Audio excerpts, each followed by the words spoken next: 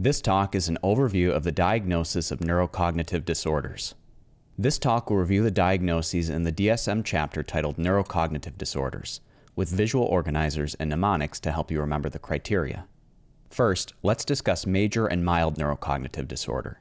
These can be thought of on a spectrum of severity, with mild NCD being least severe and severe major NCD being most severe.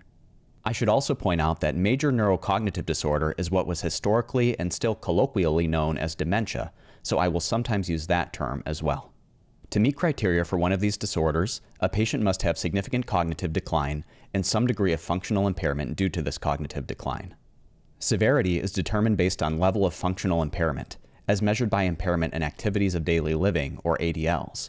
There are two categories of ADLs, basic ADLs and instrumental ADLs, which I'll review in a bit. Mild NCD involves no impairment in ADLs. Mild major NCD involves impaired instrumental ADLs. Moderate major NCD involves impaired basic ADLs.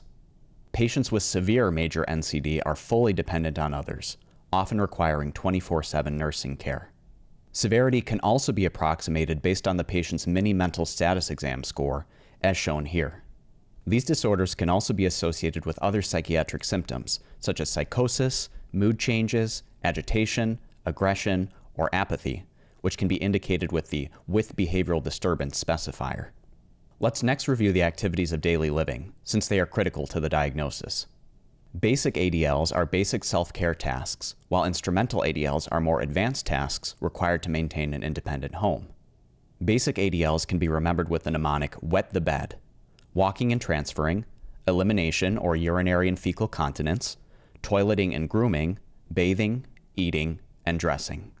Instrumental ADLs can be remembered with the mnemonic "depend," dollars, which refers to managing finances and shopping, environment, which refers to cleaning and performing maintenance on a home as well as doing laundry, being able to use a phone or communicating through other means, eating, which in this case refers to cooking meals, nursing, which refers to managing one's health care and taking medications, and driving or managing other means of transport.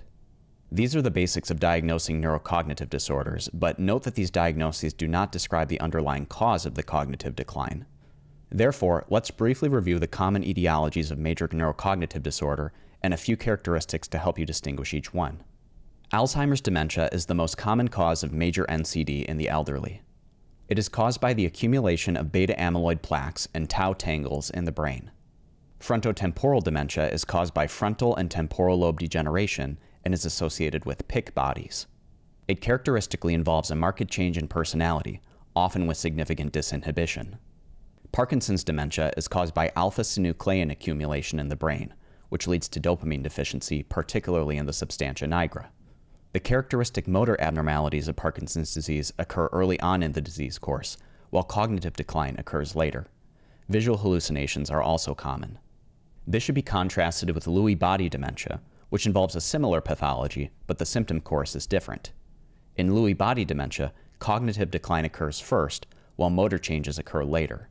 It also features visual hallucinations. Huntington's disease can also lead to cognitive decline, and is associated with CAG trinucleotide repeats in the genome. It can be distinguished by the characteristic choreiform movement seen in Huntington's.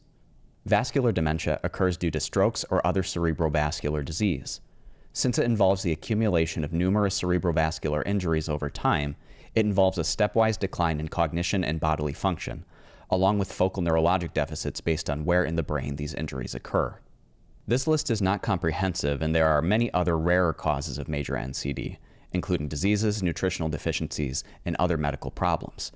A few that are specifically listed in the DSM include traumatic brain injuries, HIV, and prion diseases. To conclude, and for the sake of completeness, I'd like to briefly touch on delirium.